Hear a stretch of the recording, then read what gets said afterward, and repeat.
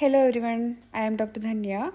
In today's session, I am going to share with you some important topics from obstetrics for your AMC Part 1 examination. And we will also have one MCQ discussion after this. The MCQ I have taken from AMC handbook itself. So without much delay, let's start our session. The important or high yielding topics from your maternal health are: the first and most important one, normal antenatal care, because a proper antenatal care is very important for a healthy pregnancy. And in Australia, there are specific guidelines to support that. So you must follow those guidelines for answering the questions related to antenatal care. And the second one is antenatal counseling. For a proper antenatal counseling, you should be thorough with the normal maternal adaptations in pregnancy. The third one, early pregnancy bleeding and the related topics like miscarriage, ectopic, hydatidiform mole. The fourth one, antepartum hemorrhage. So it includes placenta previa, abruptio placenta and vasa previa. The fifth one, medical disorders in pregnancy.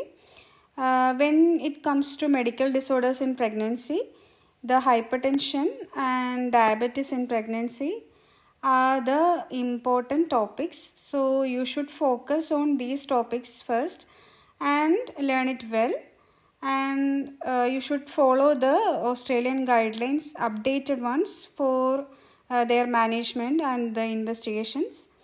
And the other topics are anemia in pregnancy, cardiac disorders, jaundice, hyperemesis, and thyroid disorders, epilepsy, thrombocytopenia, DVT, SLE, and genetic disorders. Sixth one, complications specific to pregnancy like RH isoimmunization, multiple pregnancy related complications, cervical incompetence, Liker abnormalities, premature rupture of membrane, and fetal growth restriction. Seventh one, related to labor, normal or abnormal labor, in which third stage management is very, very important. When it comes to malpresentation, breech delivery is important. When it comes to monitoring, this include both maternal and fetal monitoring, and in which CTG is very important. AMC will ask questions on CTG as image based questions. Then preterm labor. When it comes to postpartum hemorrhage, both primary, secondary postpartum hemorrhage and its management is very important. Then other emergencies like meconium aspiration, cord prolapse, shoulder dystocia, uterine inversion, trauma in pregnancy. The last topic, postnatal care, normal and abnormal puerperium, and breastfeeding, contraception. So these are the high yielding topics or important topics from your maternal health. So you should focus on these topics first when you start reading maternal health, and after that you can do the questions, and while doing the recalls you can concentrate on other topics also. So that's about the important topics. Now we can move towards MCQ discussion. I will read the question. A patient who has had 3 successive spontaneous abortions attend at 12 weeks of gestation in her 4th pregnancy. Her menstrual cycles have been regular and of 28 days duration.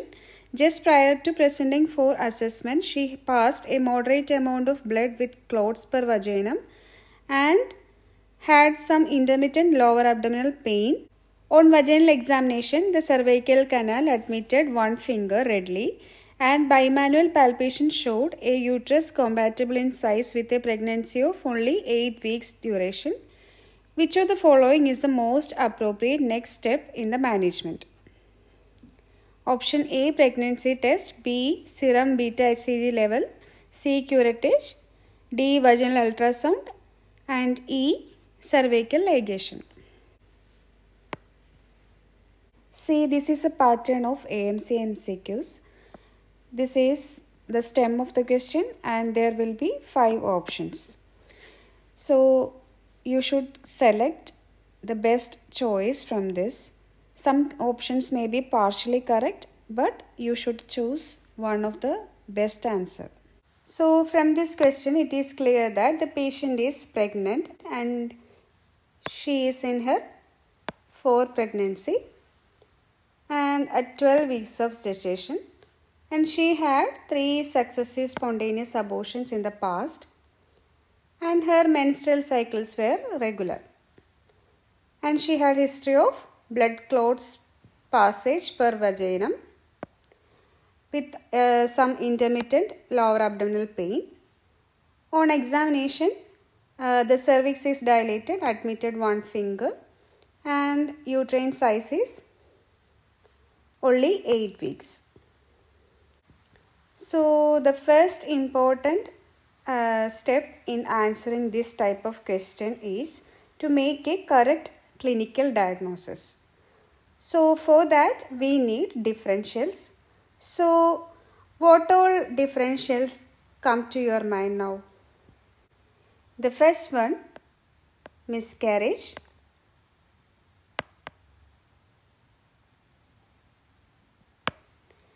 The second one, ectopic. Third one, cervical incompetence.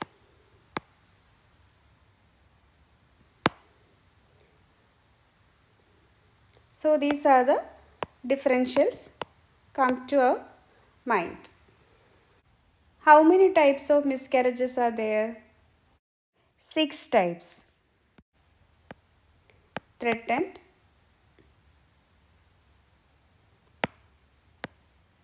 incomplete, complete, missed, septic, inevitable.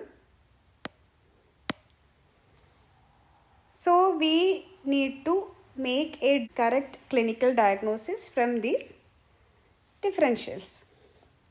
Before that, I will give you an overall idea about miscarriages. In threatened abortion, the cervix is closed and there is no passage of fetal tissue. So the uterine size is corresponding to the period of gestation. In inevitable, the cervix is open. Here the pregnancy loss is inevitable and is about to occur. So the complete product of conception still remain in the uterine cavity. So the uterine size is corresponding to the period of gestation. In incomplete, the cervix is open and there are passage of products of conception, but in uterus some products are still there. So here the uterine size is less than the period of gestation due to loss of some products. In complete abortion, the cervix is closed. Due to complete passage of fetal products, uterus is contracted and the uterine cavity is empty. In septic abortion, there will be fever with chills and it is usually due to staph aureus, and there will be purulent cervical discharge on examination. The cervix is open here and uterine tenderness is present. Sometimes there may be no passage of products or sometimes there will be incomplete passage of products. This table also showing different types of miscarriages that we have already discussed. But here you can see missed abortion. Missed abortion is usually an ultrasound diagnosis of non-viable intrauterine pregnancy in the absence of vaginal bleeding. What about recurrent miscarriages? If more than 3 successive miscarriages are there, then it is called recurrent miscarriage. I hope now you get an idea about miscarriages. So let's start to rule out our differentials. So what about the differential ectopic? In ectopic, usually there is a localized abdominal pain and the cervix is usually closed. Also, the uterine size will be smaller than that of 8 weeks of gestation. So, it is most unlikely option here. What about cervical incompetence? This is also most unlikely because even though the cervix is dilated, until the product expulsion, the uterine size will be corresponding to the period of gestation. So now we need to find out what type of miscarriage is that. It is not a septic abortion. Why? There is no history of fever or uterine tenderness, anything. So we can rule out septic abortion. It is not a missed abortion because the cervix is closed in missed abortion and the bleeding may not be there. In threatened abortion, the uterine size is similar to period of gestation and the cervix is closed. So that option also can be ruled out. In inevitable abortion, the cervix is open but the uterine size is corresponding to the period of gestation. Now the two options are incomplete and complete abortion. In complete abortion, usually the cervix is closed and the uterus is contracted. But if the complete abortion had just occurred, there may be a possibility of open cervix and there may be a possibility of uterine size less than the period of gestation. So it may be an answer here. So the remaining option is incomplete abortion. It is the most likely diagnosis here because in incomplete abortion the cervix is open and uterine size is smaller than the period of gestation. So we need to differentiate between incomplete abortion and complete abortion. So how can we differentiate between incomplete and complete abortion from these options? Using ultrasound. So which type of ultrasound would you prefer at 12 weeks of gestation? Transvaginal ultrasound. So the answer here is option D. So in ultrasound, if the products of conception are still remain there, then we need curettage as next step. But if there is no products or the uterine cavity is empty, this option is not necessary. This is not cervical incompetence, so we don't need cervical ligation. And here in this scenario, it is clearly explained that the patient is pregnant. So we don't need any pregnancy test or serum beta HCG level.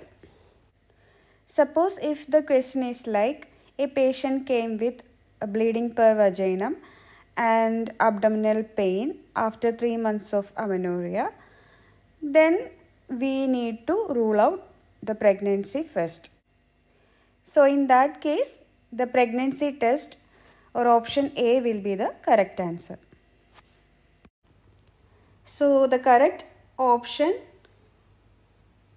in this question is option D, vaginal ultrasound. So that's it for today. If you want more MCQ discussions, please let me know so that I can prepare for that.